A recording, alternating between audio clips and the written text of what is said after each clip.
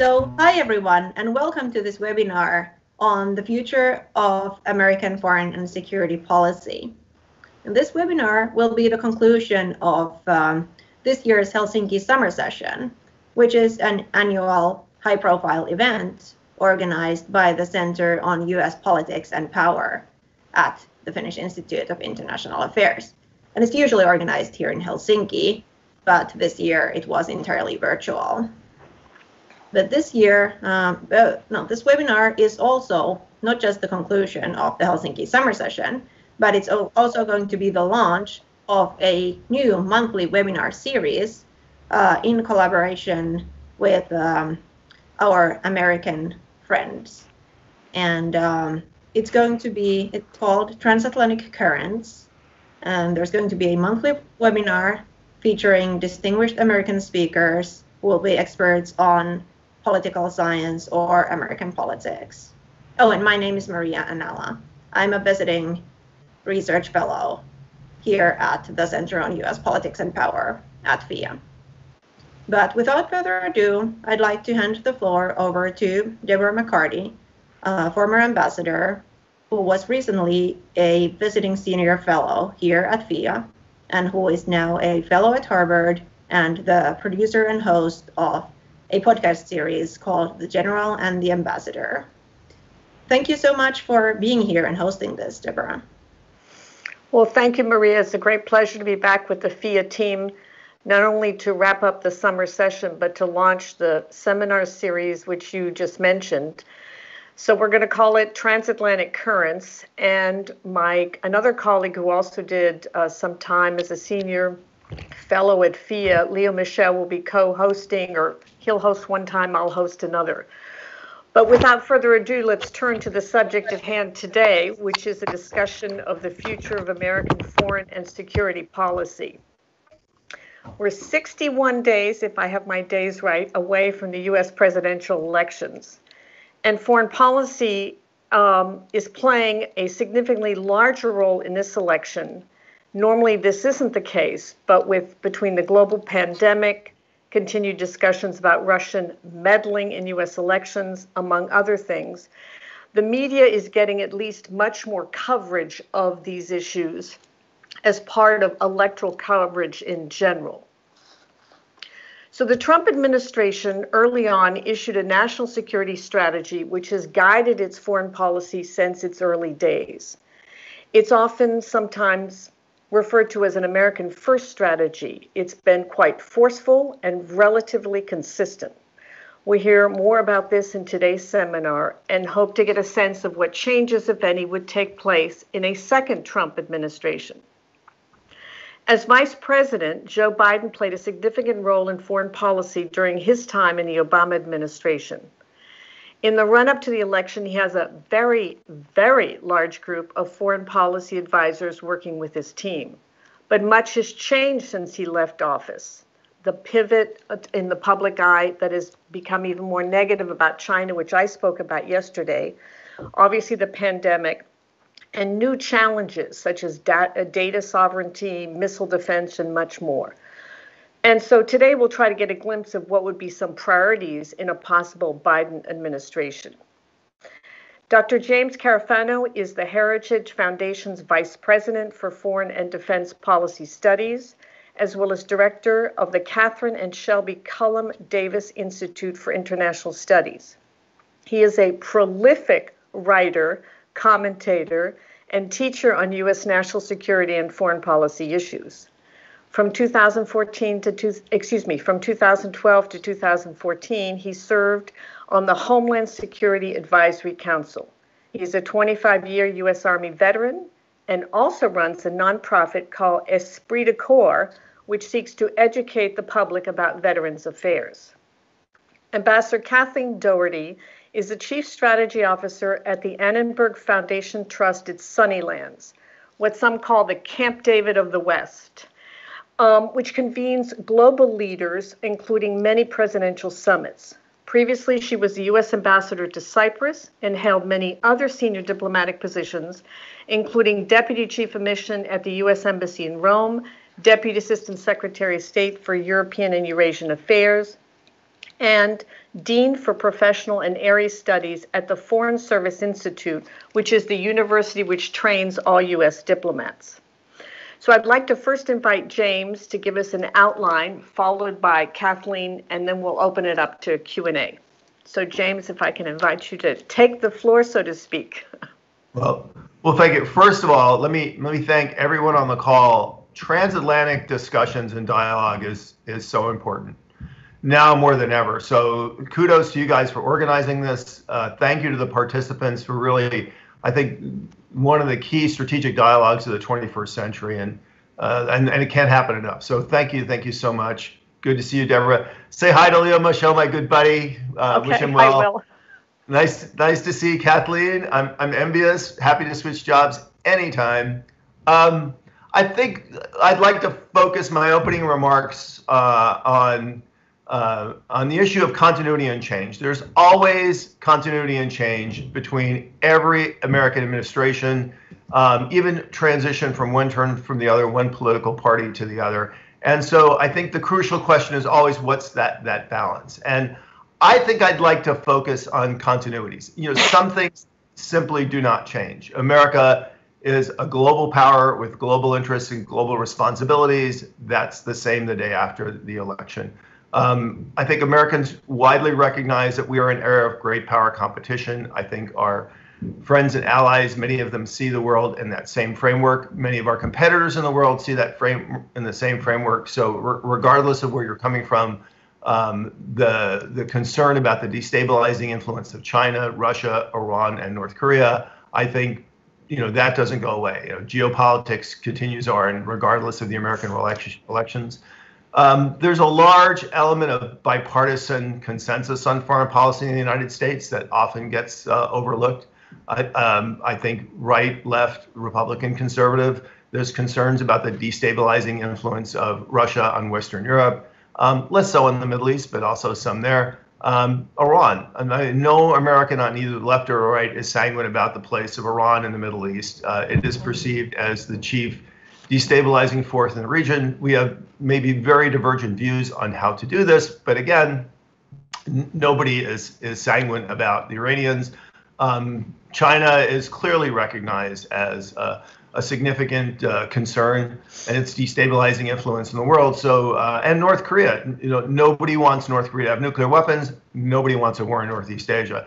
So we come in the United States at this from a relatively broad base of consensus that I think is not normally recognized. And of course, the day after the election, the allies, resources, tools, capabilities that you have are the same they were the day before. So this notion about significant shifts just because of November 3rd or whenever our election will ultimately be decided, I think it really focuses to help start looking at the continuity. So Deborah mentioned the U.S. national security strategy with this administration put out when it first came into office. I think that's a document really worth looking at, not just if there is a second Trump term, but also if there's a first term of another president. There's a lot of interesting interesting thing in that document. It is the first national security strategy that really recognized the elements of great power competition or the driving dynamics. Look, first of all, I'm not a Republican. I have no affiliation with the administration or the campaign. So everything I'm saying is as a complete outsider. I did work on the transition team, but I will tell you, as a member of the president's transition team, we didn't really know what the president's foreign policy was. I mean, campaign rhetoric is a really poor predictor of exactly what a president's fulsome foreign policy is going to be. And I think that's nowhere, true in this election. I agree with Deborah, there's more discussion about Russia and China, but the reality is neither candidate is spending a ton of time really laying out a fulsome policy or strategy in the campaign. So what was interesting about the Trump campaign was the national security strategy was really the first time we got a fulsome layout of what exactly the plan was. And it does reflect the president's genuine policy. I think H.R. McMaster and Nadia Schadlow did a great job of kind of getting inside the president's head. And Essentially, it is a strategy that's designed for great power competition. It's not out to solve the world's problems. It's not out to get disengaged and walk away from the world. It's out to see the U.S. leaning forward to protect its interests, particularly in the critical parts for the U.S., which are Western Europe, the greater Middle East, and the Indo-Pacific, and looking, ironically, not to disengage from friends and allies, but really to get friends and allies to step up to do more, because the United States, with a global range, really needs partners who have a stake in the fight to work with. The interesting thing is, almost like every other published strategy we've ever had since we started doing them in the 80s, they're either kind of, let's get everybody in a room and describe what we're doing and say that's our strategy, or they tend to be very aspirational. This is actually the first strategy that was actually a blueprint for an administration, and which the administration actually followed that blueprint. So I'll summarize my remarks very quickly, in the sense that I think what a second term would be an extension of the first term, that the policies that you see now, you would see them continue, because I think the administration sees its work that's not done. So there's a couple of variables there, and I think this is true for both sides. And I think probably the biggest one to focus on is China. Unlike Russia, Iran, and North Korea, China has a lot of cards to play. I mean, Russia can do some things tactically. Iran has very few real options. North Korea has very few practical options.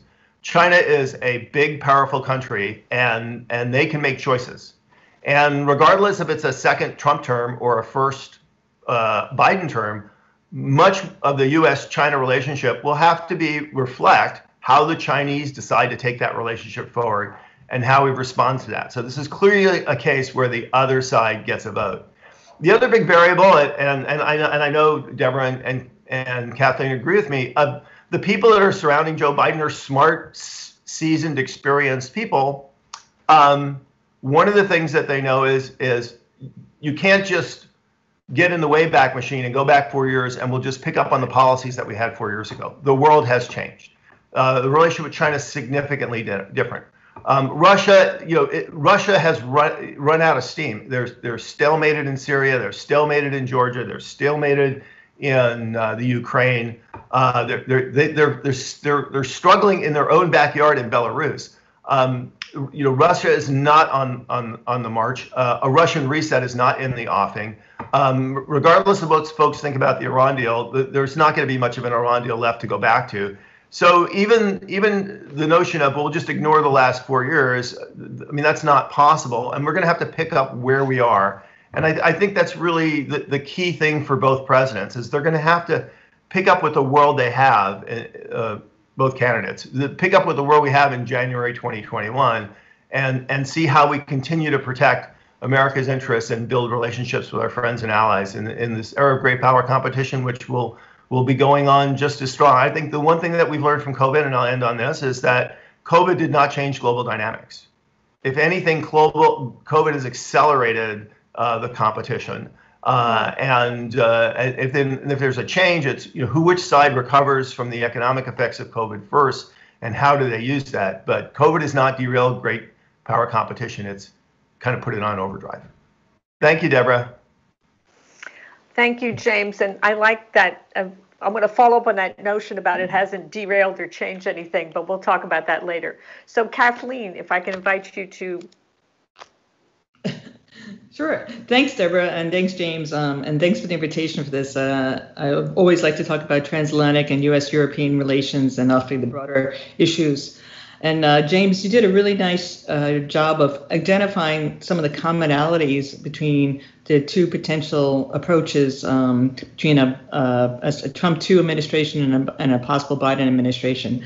I think there is a general consensus among the American public about certain issues that James identified. China, Russia, concerns about rising authoritarianism. Some of the things that James maybe not have identified as some common concerns also is just growing fatigue with what we call the forever wars, Afghanistan in particular. So there is a commonality between the two political parties and the people who support the two political parties. There are differences, though, and I think some of the things that are important to note of the differences would be the emphasis. One is climate change. I think the Biden administration has indicated that climate changes would be one among their very top priorities, and that they would enter into the Paris Agreement as soon as possible, and also make climate change an important domestic priority, and has a very robust emphasis on climate change. The other issue is that the Biden administration will also re-enter into some other agreements that the Trump administration has withdrawn from. That includes would be the Iranian agreement, the JCPOA, but only under certain conditions. The Biden administration also has indicated that it would like to extend the New START for at least a year to possibly negotiate a New START agreement. So the re-emphasis on treaties would be a very significant difference, I think, between the two potential administrations. Also, the re-emphasis on where alliances play a role. As James mentioned, a lot of people who support Vice President Biden in his campaign are NATO nicks, as we call them, or European hands, and really believe in the traditional alliances.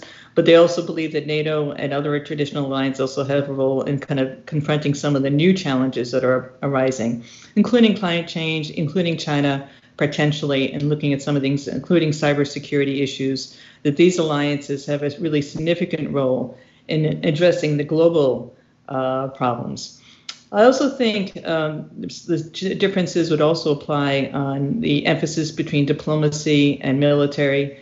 The 2020 Democratic Party campaign mentioned diplomacy and diplomatic efforts 20 times greater than it did in the 2016 political party campaign. So the emphasis on the State Department on diplomatic measures rather than a military approach would be, I think, a significant change over a course of time, not an immediate change, of course, would be a gradual change.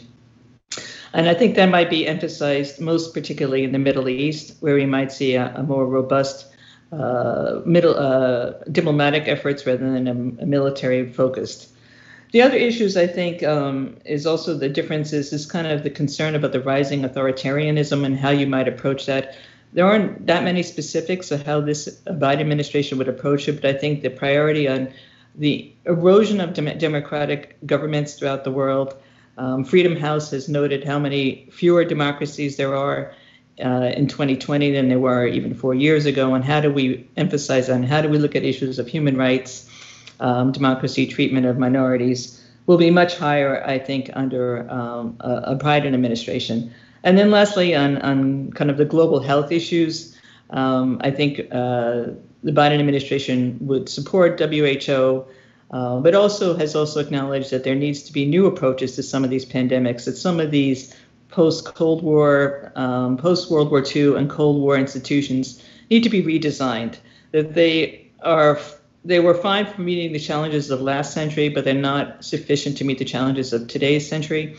And so that we need to figure out how to reform, reorganize, maybe create new ones in addition to existing organizations and institutions, but that the U.S. would have a key role in creating these institutions or refining or redeveloping these institutions, and also wanted to have leadership in these organizations as well, to take a prominent leadership in those. So I think you'll see, kind of a nuanced approach, as James saying, nothing changes overnight, except with the exceptions of some treaty agreements that the Biden administration would likely try to enter in within the first 100 days. I should say that treaties have a difficulty getting passed by a Senate. So having a treaty ratified by a U.S. Senate is very difficult under any scenario. Even if it is a democratically led Senate and a Democratic White House, it doesn't mean that a treaty would be ratified by the Senate. But we have been in compliance with treaties that we have not ratified, so a lot will depend on how we approach these agreements. But I think with that, I'll leave it because those are the big overview. I think the only one other last thing I should probably say, I think the Biden administration also will be looking at the impact of our foreign policy on our own economy and our own standing. And I think that's probably not that different from the Trump administration about how they approach you look at the issues of supply chains and our dependency in other countries for supply chains, especially in the COVID issue. I think we've learned a lot about how we domestically have to respond to foreign policy or foreign affairs or global challenges. And we will be, obviously, the Biden administration would be recasting some of the approach. So I hope that generates a good beginning of a conversation, and I'm sure we'll have some really good questions. Well, before we open up the floor, I wanted to ask the two of you a couple of questions. Kathleen, you just mentioned the need to adapt, change, reform post-World War II institutions and perhaps create new ones. Even under the Obama administration, they didn't really move forth to, they moved on doing things like the TPP, the Trans-Pacific Partnership, but they never joined, the Asian Development Bank for lots of reasons. Mm-hmm. And as the shape of world trade has been adjusted somewhat by COVID, but also by a decoupling that's taking place between the U.S. and China. On the trade side, I would expect that a Trump administration would be consistent, not go back to a TPP. They're having discussions with the UK on a trade agreement. An a Biden administration could perhaps go back to some of the old ways to seek to revive some older style agreements. So would there be a difference between the two administrations vis-a-vis, let's say, the institutions that play a huge role in international trade, such as the WTO, for example? Yeah, well, even having a head of a WTO right now would be important since we don't have one right now. But I think, again, and like James, I don't work for the campaign. I just know a lot of people who work for the campaign and a lot of people who are advising the vice president on the approaches. But on trade issues, I think we have learned a real acute lesson from COVID about the disruptions in supply chains and our dependency on other countries for key critical components, so whether it's healthcare related components, whether it's some of this basic supply chains, even between the borders of the US and Mexico, were really disrupted because of COVID. So I think you'll start seeing an analysis how will trade agreements actually help or hurt supply chains and how do they factor into it. I do think you would see any trade agreements under a Biden administration have much more focus on labor rights, common climate change issues as well, because that's consistent with kind of the approaches. But I think the big difference in those 4 years would be the impact on supply chains and our ability to really protect ourselves for major disruptions of which we have no control over. The black swans, the disruptions that are not foreseeable at the moment. So how do we protect ourselves? James, do you want to add anything? Yeah, so let me talk a bit about trade, and then I would like to pivot back to the international organizations issue, which I think is really, really significant and important to discuss. On the trade side, and I think that Kathleen and I kind of share this assessment of where America are going. I think we see a notion about, we still want free enterprise, but we think that free enterprise is best going to be achieved by the free world. So I think the term the free world is actually coming back. I mean, fundamentally, the difference between the United States and China is, and regardless of where we are, we believe in human rights. We believe in freely elected governments. We believe in free enterprise. Does not believe in those things and actually sees those three things as impediments to the expansion of their power. Mm-hmm. And there's the notion of, well, we want to be neutral in this competition between the United States and China. I think both sides of the American political spectrum see that as unsustainable in the world that we're going. Not that not doing business with China, we're all going to do business with China. We're never going to truly decouple. We get that. But when it comes to fundamentally protecting our equities, they can only be protected by working together. And I think one of the solutions on supply chains will not be everybody bring their supply chains home. Even in the United States, I think we see that as impractical. But increasingly, we want to make sure that our supply chains are resilient, in part because we're trading and integrating with people that we can have relatively confidence that they're going to follow the rule of law, that they're politically stable, and that they'll be with the United States if there is a competition. So there might be more commonality there than you might think. Certainly, what's in the offing for under a second term would be a U.S.-UK FTA. I think that's absolutely without question. I think a U.S.-Taiwan FTA at this point is almost inevitable. The Taiwanese making this decision on pork and beef, that just cleared the field. And I just think that's going to happen. And the reality is once you get a U.S.-Taiwan FTA, we are going to creep back to something that looks more like TPP in some form. That's going to happen, I think, regardless Democrat, Republican president. And I do think that there is even in a second Trump administration, there's going to be some kind of U.S.-EU agreement. It's not going to be the big comprehensive TPP, which I thought was never practical, but there's going to be agreements in individual sectors because it's to the mutual benefit of the U.S. and the EU to do that, because we've got to get the economies of the free world running post-COVID. The big dramatic focus of this administration, which you would definitely see in the second term, is much of their focus is on how do we get private sector engagement and involvement in key strategic theaters. So the clearest one of that, for example, is the 3Cs initiative. This is this large initiative of Central European countries to work on infrastructure, digital infrastructure, and energy. Administration's been a big supporter of that. They put money into that. 100% would expect if there was a Biden administration, they would do exactly the same thing. And looking where we bring the private sector in to really leverage that capability to strengthen economic partners, I think that's a coming thing, again, regardless of whether it's Democrat or Republican. I would like to follow up on the international organization thing, and I think Kathleen probably agrees with me on this. We in the 90s we looked at international organizations as the great hope, in the sense that these would be forums in which we would establish international norms that we would all follow, and it would mitigate conflict and competition. The reality is that is not how China views these organizations, and not how Russia or Iran do either, although their influence is, of course, much less.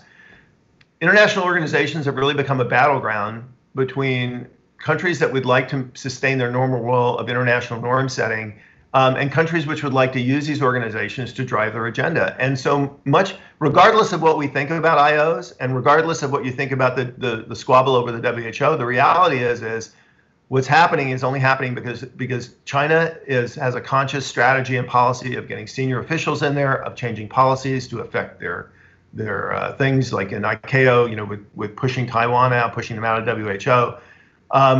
Whether you want to stay, reform, replace, or go out and set up your own thing, you're going to have to go through these organizations, kind of one each, and develop an appropriate strategy to protect your interests and equities in all cases.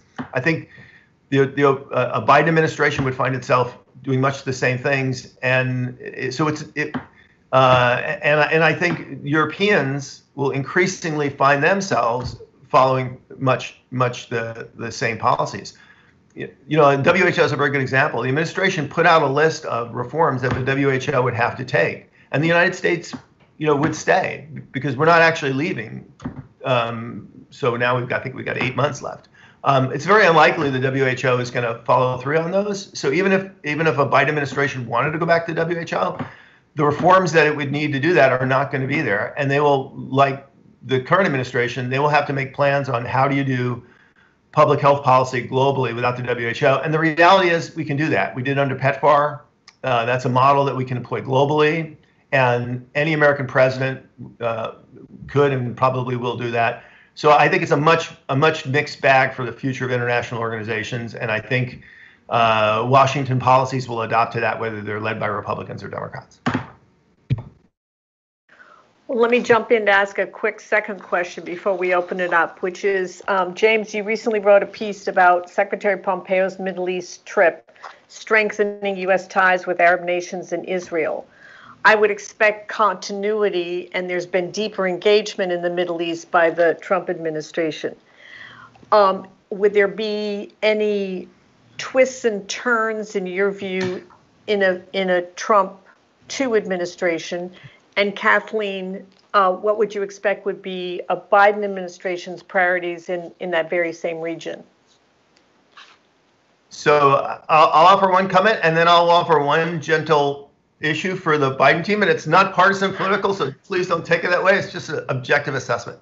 I think where this administration is heading is really something like, I don't know what they're calling it now, the Middle East security architecture, the Middle East strategic framework, whatever.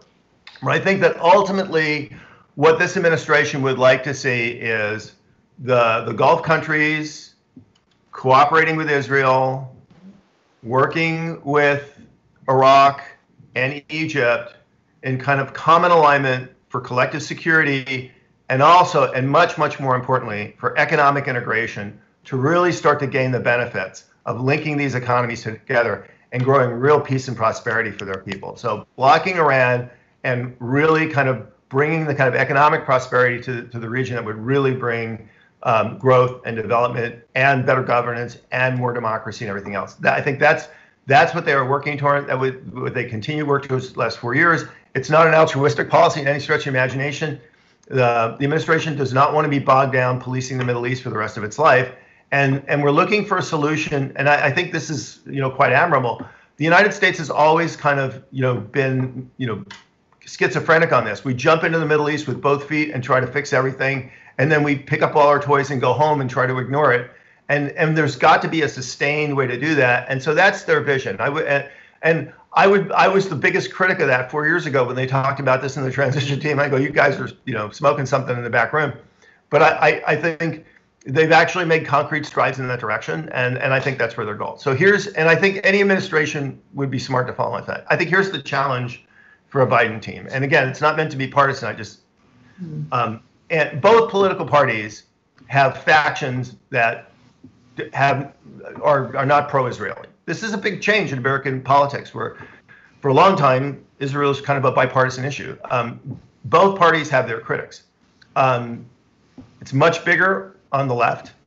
There's a significant portion of the left that favors the Palestinian cause and over the strategic relationship with Israel.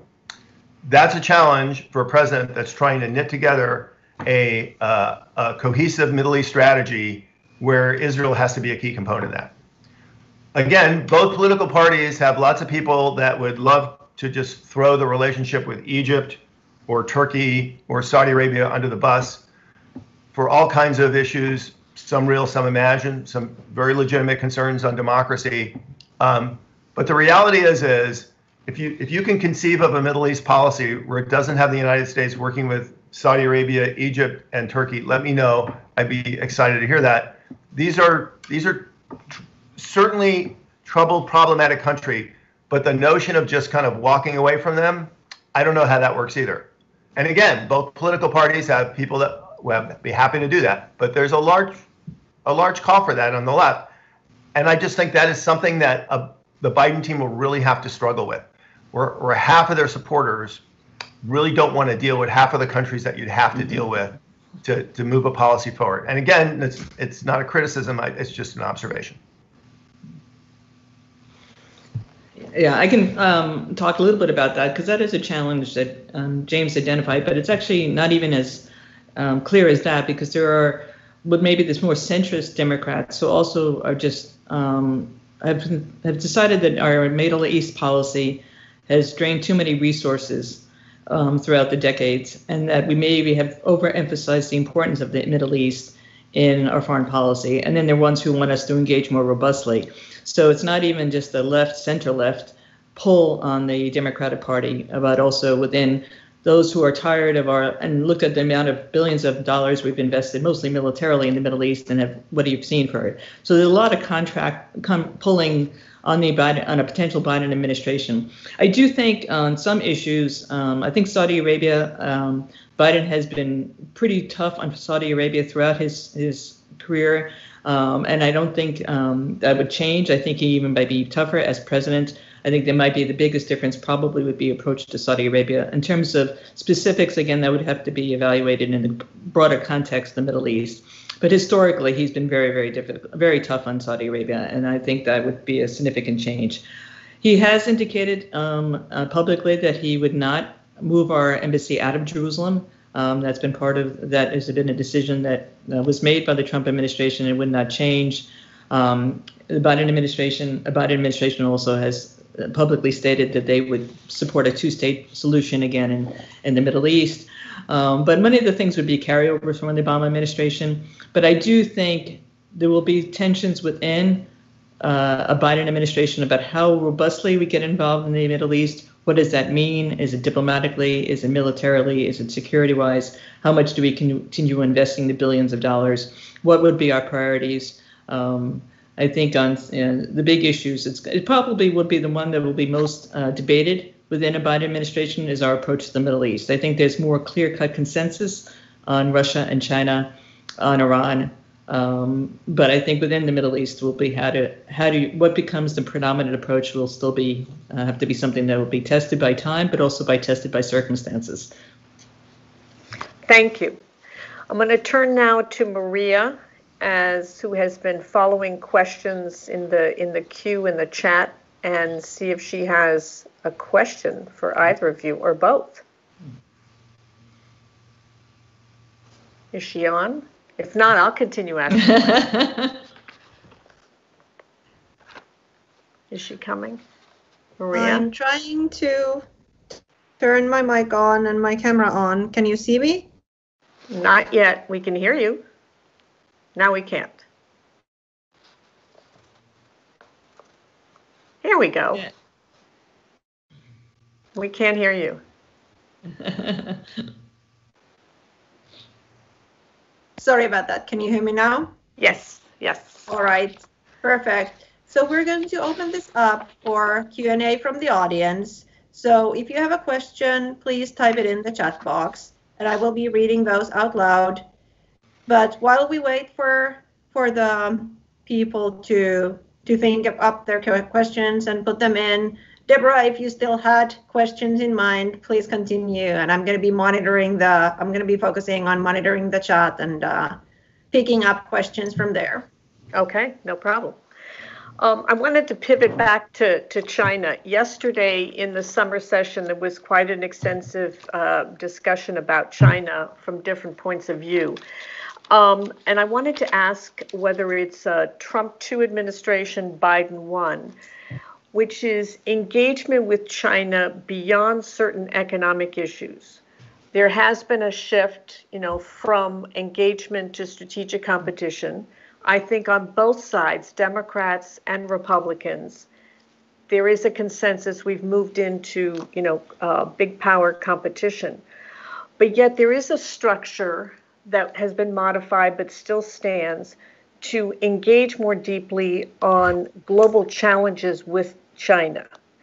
Would a Trump 2 administration expand dialogue with China to include such issues as possibly health and others, go back and talk about cyber in a dialogue sense and not just through sanctions? And for you, Kathleen, do you think a Biden administration would use that same framework or adapt it, change it, modify it?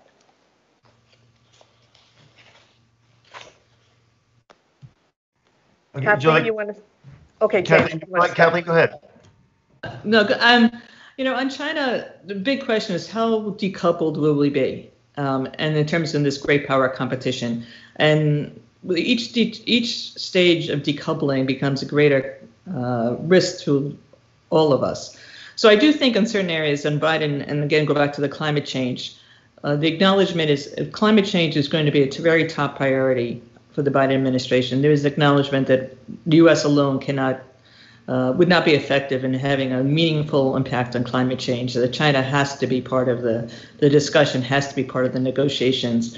So I think on China particularly, I think both the Biden administration and the Trump administration shares the same concerns about how China is using its leverage in places. And I saw the one question is in Africa. I think that, China is places the concern about China's global reach and how it's reaching is a shared concern. So how their response would be. I do think there might be a greater willingness to engage with some of our allies and partners in trying to figure out how do you respond to China, both economically and technologically. So on the 5G issue particularly, do we work closely with European countries and allies, and how do you develop an effective alternative on 5G and some of the other emerging technologies that China is taking a lead? So there might be a more collaborative platform with others to figure out a response to China. But I don't think a full decoupling is going to happen. I think that would be dangerous for all of us to have a full decoupling of a relationship with China. But where do you identify the areas where you would work together becomes a challenge. So, I think it would be good to start and go back and talk about what's changed under American foreign policy towards China. And I often do a thought experiment in which I argue with people that if Hillary Clinton to be elected president, would our foreign policy towards China really be that much different today? And sometimes I wonder if it actually would be. So if you look at our traditional policy towards China, I often describe it as the blazing saddles strategy, which is a metaphor which works less and less because nobody remembers Blazing Saddles anymore. So this is a movie. There's a character Mongo. He was Alex Karras, the tough American football player. And the joke in the movie was, don't shoot Mongo, you might make him mad. And I think that essentially was our emerging policy towards China. As the panda huggers and the panda haters were debating each other about whether the rise of China was be good or bad, the mainstream of American foreign policy was let's engage China and look for a constructive outcome and ignore or not ignore, but de-emphasize and look for areas of commonality. The shift in our policy is really to invert that. Is rather than ignoring the issues of contention between the United States and China, let's find those pain points like the acupuncturists and focus on them. And that by challenging China in areas where they're impinging on our vital interests and making China realize and respect those, we're likely actually to get stability in the long term. That, I think, is fundamentally the U.S. strategy, not actually decoupling. Is there a place for engagement in that strategy? And the answer is yes, but, right? So even under the Obama administration, we saw efforts to do this. And one of the most notable is Obama negotiated the cybersecurity agreement with the Chinese, which I would point out the Chinese largely followed. Before that, you had literally tens of thousands of Chinese hackers that were, all kind of going after stuff in America, working on bounty. And Obama said it has to stop. And largely the Chinese government followed the letter of the agreement, and they did do that. What they largely did was they took all those hackers, they brought them into a civil military structure, they focused them in a different direction, and they've continued a lot of the Chinese espionage, but through UMIT and other means. So yeah, you can reach a deal with Chinese, but it doesn't mean that an engagement with the Chinese is actually affecting the underlying competition and structure. We've seen this with the Trump administration. The Trump administration has actually done engagement on economic matters. They have a trade deal, and I actually think that trade deal is largely going to hold. It's going to hold because in the end, the Chinese really need American agricultural products to feed their people, and they've got to buy stuff from us. But that I don't think that's a precursor to the underlying competition between the two powers. So I'm not sure engagement gets us all the way there. There is actually a prominent area in which the Trump administration is really seeking engagement with the Chinese, and that's on arms control. And I think rightly recognizing that the only stable arms control regime in the 21st century is one that China, Russia, and the U.S. all agree to. But again, having an arms control agreement doesn't affect that underlying competition. And fundamentally, I go back to the point that I made before. China has a lot of cards to play. We have seen Chinese diplomacy in the last couple of years that we have never seen. The notion of Chinese, we're a rising developing nation. We don't get involved in other people's business. I mean, that cloak has been entirely thrown off. And it's very likely that the Chinese would revert back to that. It would be a great loss of face for Xi to do that. So China has to decide how much of this wolf warrior diplomacy are they going to carry forward post 2020. And so a lot of this will be determined on the Chinese willingness to engage.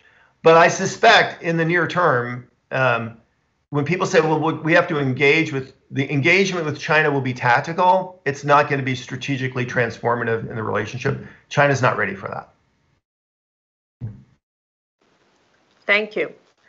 Maria, do we have a question, or I have my list? We have a couple of questions from the audience. One of them has to do with China, so let's continue with the China theme for a while. China is building influence in Africa via financing and development projects, and simultaneously China is charting new ground on influencing the digital realm, social media, etc.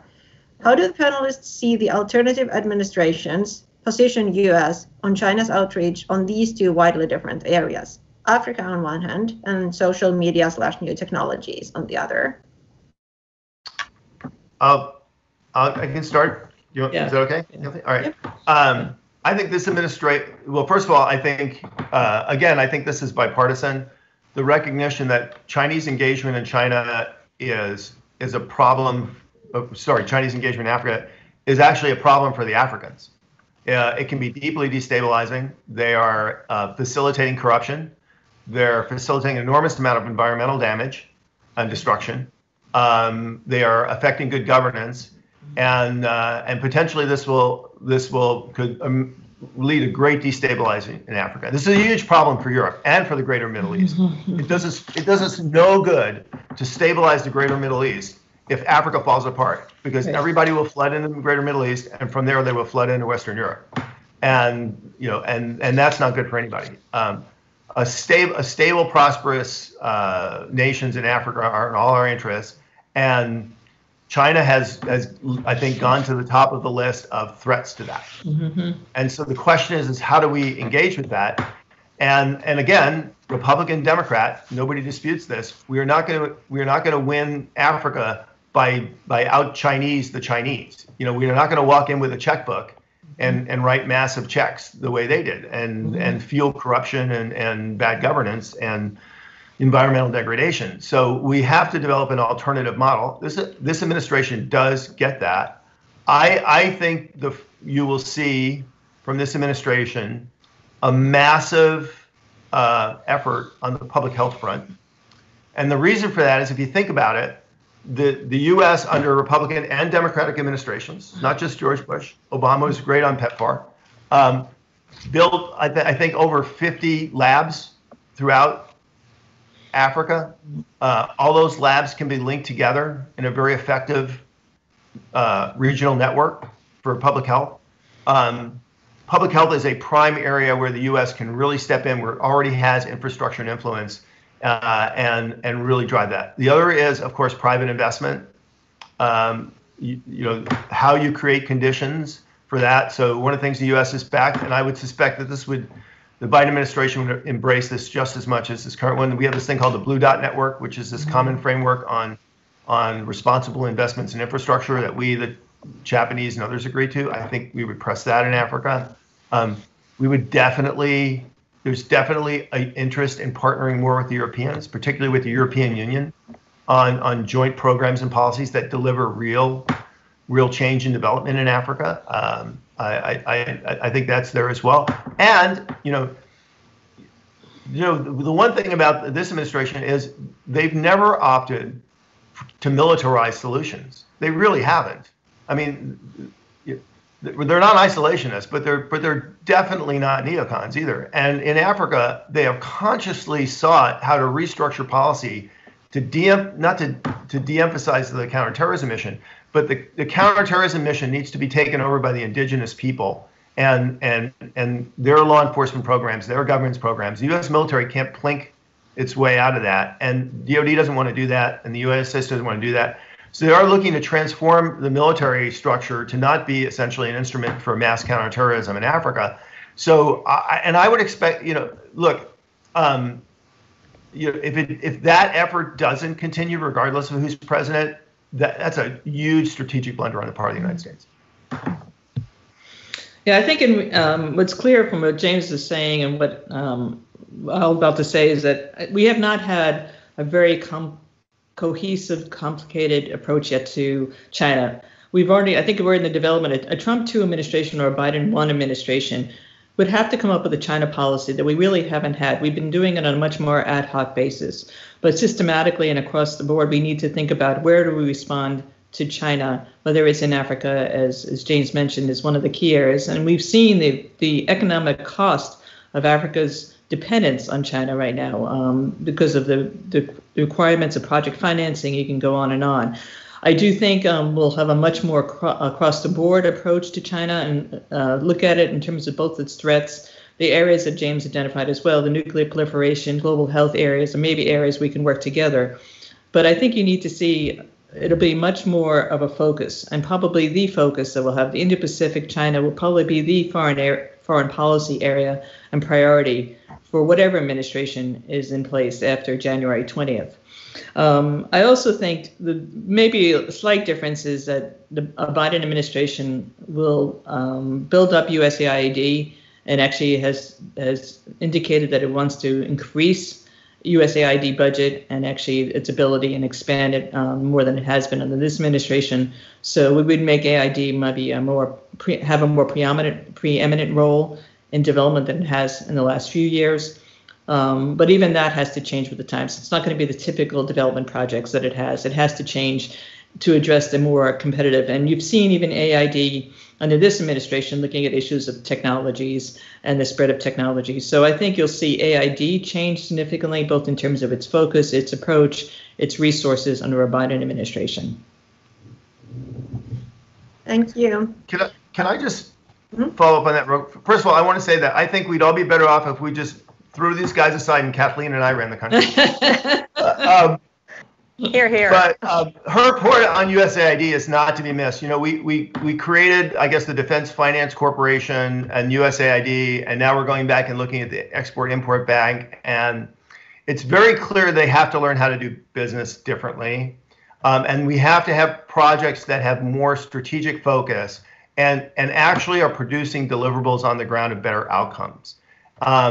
This is a challenge in the U.S. system where a lot of, especially USAID and other people's work is really operationalized through various NGOs, which honestly have been very comfortable doing the business they've always been doing, and they're always happy when an administration comes along and they have some great new bumper sticker, and they're great. So they take the bumper sticker and say cool, and then they just keep doing what they're doing, right? They really don't want to change. And for them, look, maybe this sounds cruel. It's about how much money is coming in the door rather than what are our outcomes coming outside the door.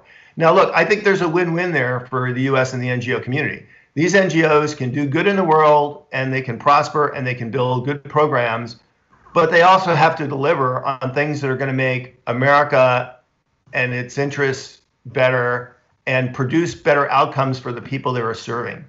I think we can get there. But the problem is every time we try to do these reforms, they tend to break down in battles between, oh, you want to cut and change, you don't like these programs. And people whose definition of healthy programs are you just giving them more money? And if we can't get beyond that, and then these guys, look, essentially getting whoever will side with them, Republicans or Democrats, they don't really care, getting them to defend bigger budgets and not acknowledge reforms.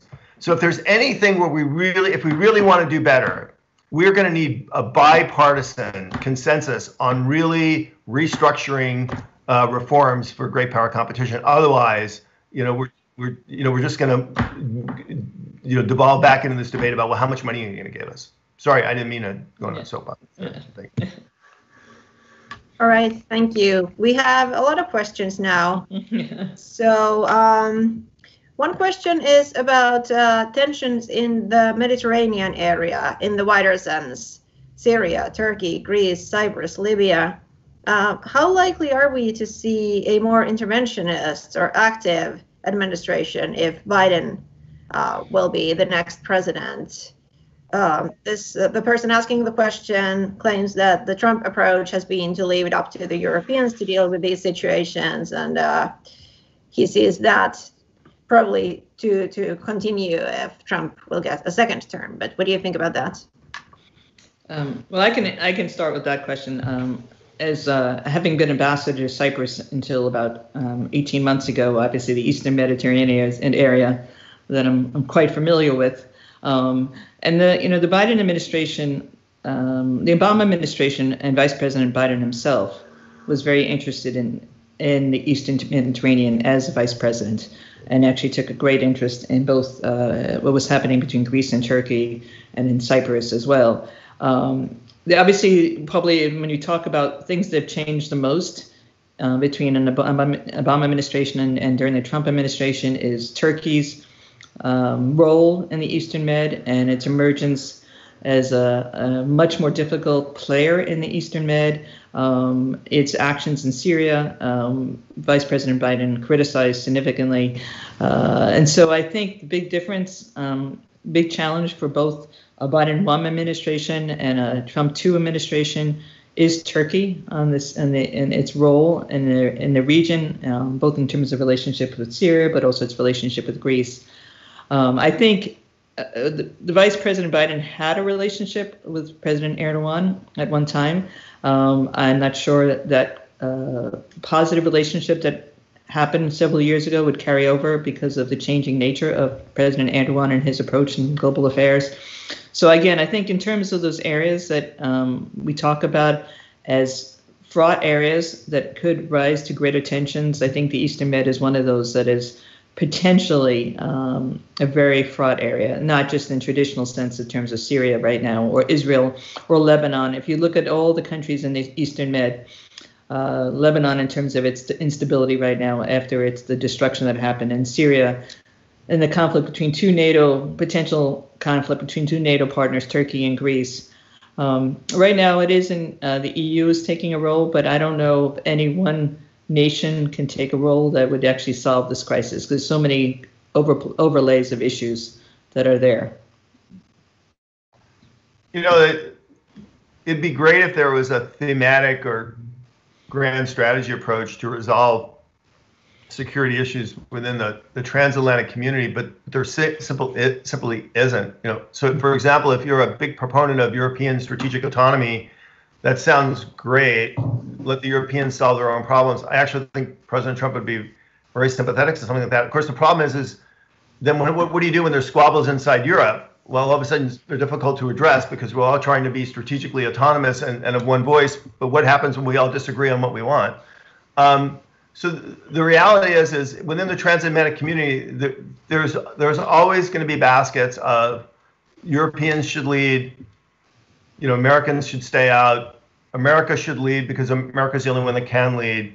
We need to work on this in partnership. It's always going to be that messy. And, you know, while you would say, you know, the administration's kind of disengaged from Europeans, say, you guys solve your own problems. Look, I mean, there are cases where the U.S. hasn't done that. Kosovo, Serbia is one where the United States has really stepped forward and made a very, very sincere effort to try to normalize relations between Kosovo and Serbia, which are, I think, really the key to unlocking the Western Balkans. Unlocking the Western Balkans really opens up the peace and prosperity of Southern Europe. That's good for Europe as a whole. Ukraine, where the U.S. has been, I think, much more actually forward-leaning than Europeans in supporting the Ukrainians and stabilizing. Georgia, U.S.-Georgian relationship, I think, is Europe's actually been the great benefit of the efforts that the United States has had in trying to strengthen relations with Georgia. So this administration's not absent. I think their measure is what's efficacious. Where does it make sense for America to step in and work together? And, you know, we don't always get it right. Actually, one I would point to is Syria, which is, of course, not, but it is a European interest, and a number of European interests have interest in Syria. The problem with, not Syria, but Libya. The problem with Libya, of course, is everybody has interest, but nobody really has the power, authority, or capacity to solve things in real direction. So we have, the French, the Italians, the Turks, the UAE, everybody pulling in different directions, and the Libyan people are suffering for that. And that's one, for example, I've argued there should be a more robust diplomatic role for the United States in breaching that. I'm not sure in this situation if there is a large role for the United States. I will say that nobody wins in destabilizing the Mediterranean. Turkey is certainly not the winner of that. And for our friends that want to throw Turkey under the bus, and I'm not disagreeing that Turkey is not a problematic country, is the reality is Turkey has limits of where it can go. It can never achieve true Turkish strategic autonomy. It can never recreate the Ottoman Empire. It can never rely on Russia and Iran to carry its weight at the end of the day. Turkey can't drift very far from the camp. And I think that's always something that we have to keep in mind when we try to figure out how to work with the Turks. Thank you.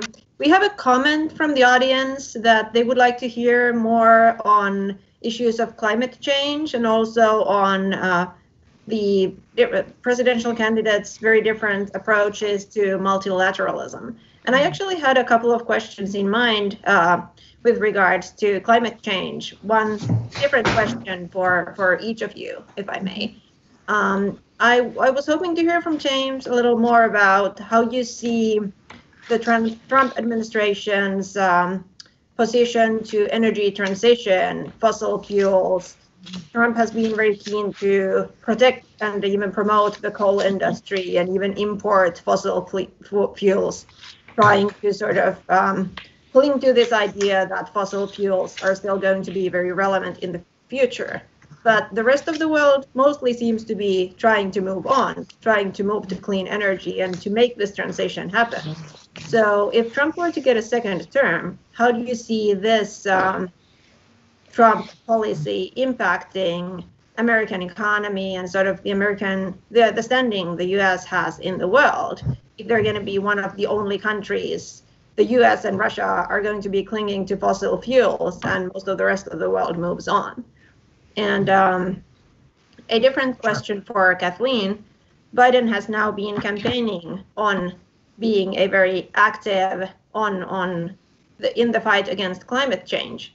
So how do you see, if he were to win and be president, do you think that the US would really step up and start exerting its influence to really make this a key question in American foreign policy and try and push other countries, use its leverage to make other countries really take the fight against climate change seriously?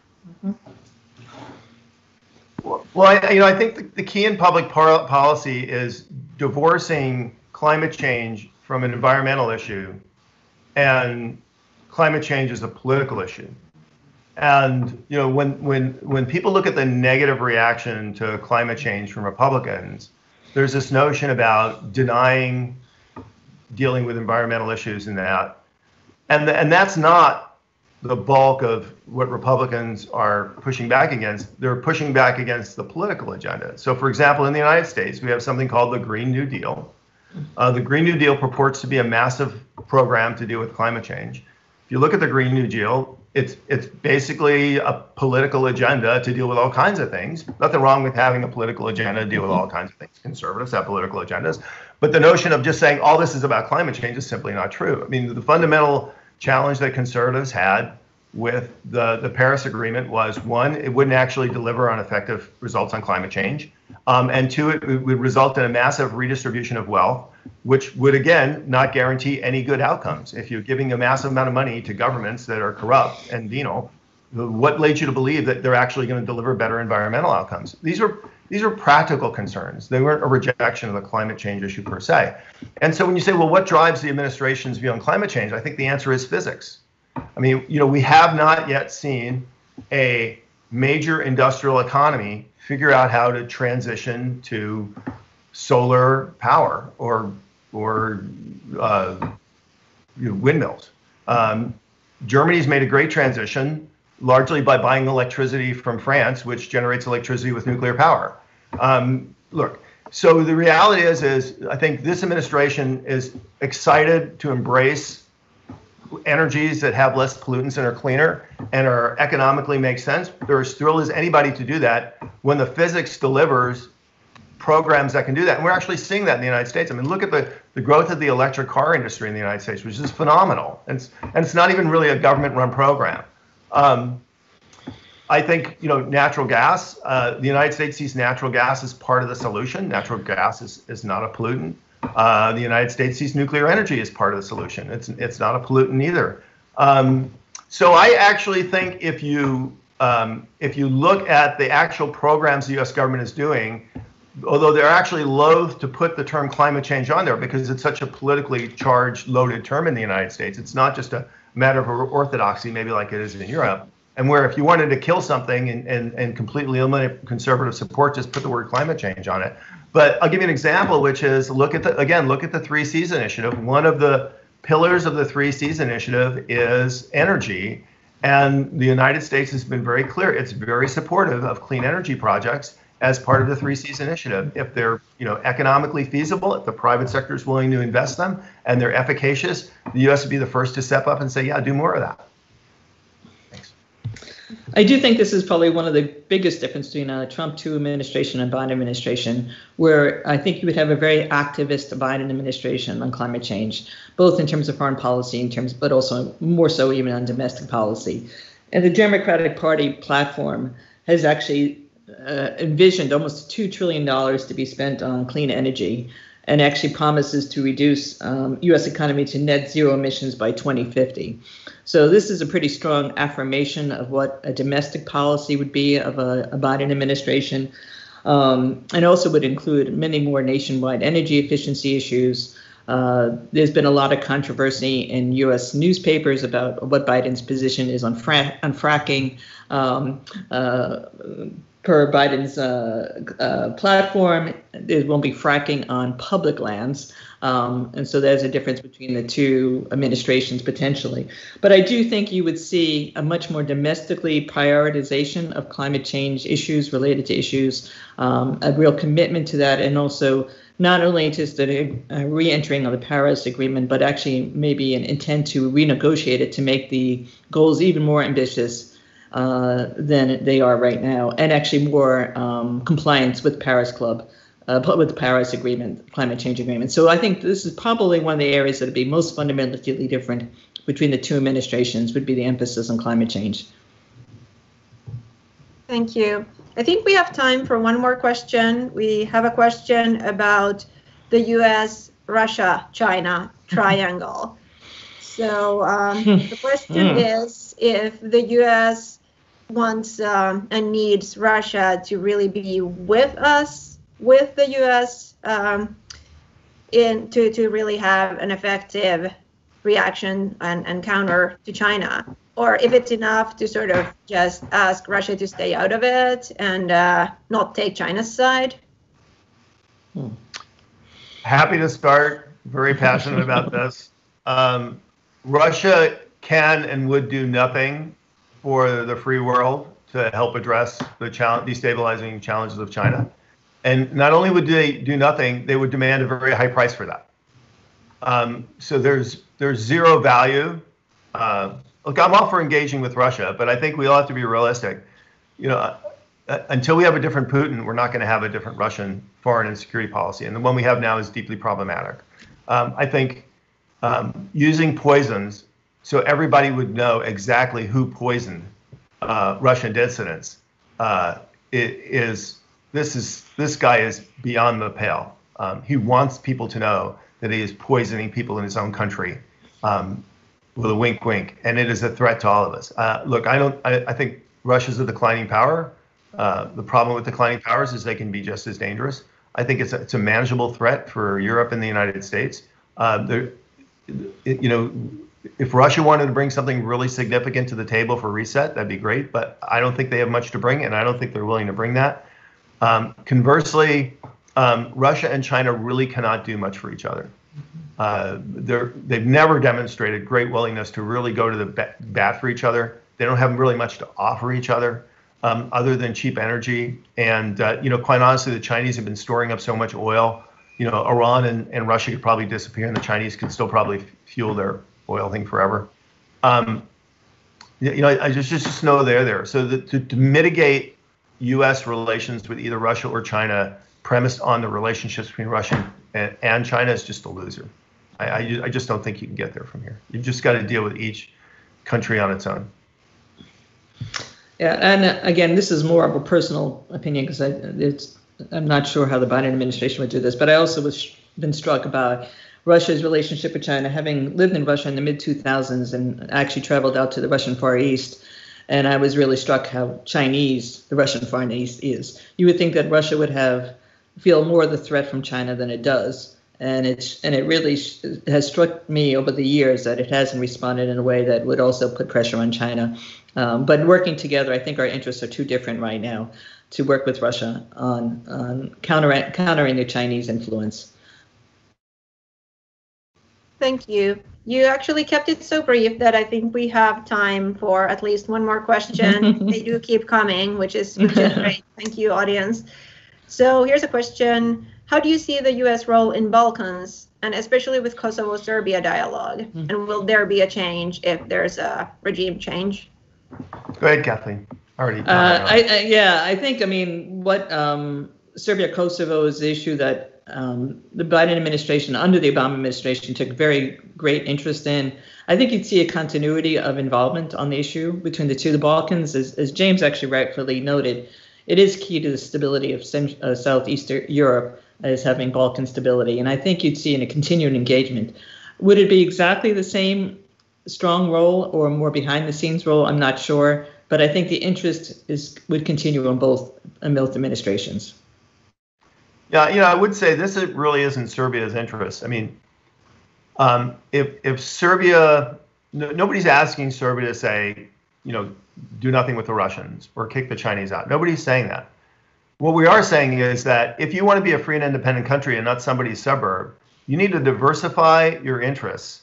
So all the great powers, I mean, and this was kind of the key to the independence of many Balkan countries during the Ottoman Empire. You have to diversify your interests so everybody has a stake in wanting you to be stable and prosperous. And the way you do that is you expand your engagement with Western Europe and the United States, which actually are the larger investors in Serbia than Russia or China today. The key for Serbia to do that is to normalize relations with Kosovo. I mean, other than maybe politically unpopular in some circles, that costs Serbia nothing, and it is the key to opening, I think, everything for Serbia's future. And it, I think, removes the single greatest obstacle to a really prosperous Serbia. And I think when Kosovo and Serbia are living side by side in peace, it puts a lot of pressure on the rest of the Western Balkans, and it opens up a lot of good things for everybody. So these are two tiny countries. But I think the consequences for peace are huge. But I really do think it's in the hands of the Serbians. And I think they just have to, recognize that normalization of relations with Kosovo is absolutely in their best interest and would be transformative in their relationship with Western Europe and the United States. Thank you. One more lightning round. Venezuela and Cuba. How do you see the U.S. policy evolving if, comparing and contrasting these two possible administrations? Go ahead, Kathleen. I agree with Kathleen. I'd say, unfortunately, Latin America has not been given the prioritization in recent administrations, and that includes both the Trump administration and the Obama administration prior to that it should. Latin America is something that I think too many administrations have taken for granted, being our neighboring region. And I think that some of the differences on, and maybe not the activist role in terms of Venezuela, I think human rights issues would be much more emphasized under a Biden administration, a continuation of some of the interests that Obama had in the region. But also some of the issues we've also talked about, the Chinese influence in Latin America is also a growing concern. The rise of more authoritarianism in Latin America, I think, will also be a greater concern to a Biden administration. So some of the trend lines will demand attention that it hasn't generated enough attention by recent administrations, and I put that as a plural. And I think I'd leave it at that. I would, again, I'm not part of the. I would actually argue that the Trump administration has actually done better than recent, and much more than people thought. I mean, U.S., Mexico, Canada trade deal.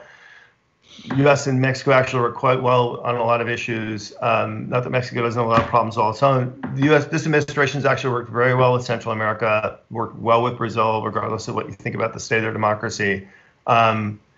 Definitely recognizes the concerns about Chinese influence in this administration. I actually think we've been kind of moving in the right direction in Latin America. I'll see more of that, but clearly I think that this administration has no appetite for engagement with Cuba at all.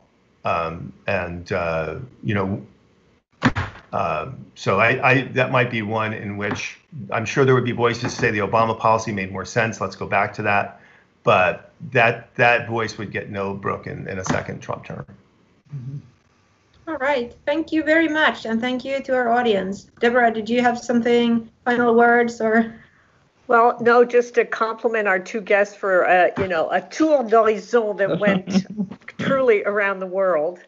And I think outlined very clearly where there is definite continuity in foreign affairs, irrespective of who wins, slight differences, but I think it gave the audience a very good idea of, what to expect in 61 days. Well, actually, no, transition is next January.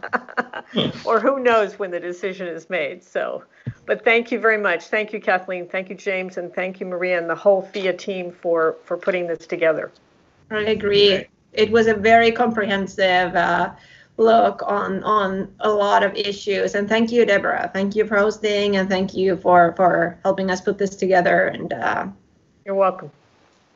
So the next webinar will be a month. Stay tuned, and you'll hear more about it. Thank you, everybody. Thank you. Bye-bye.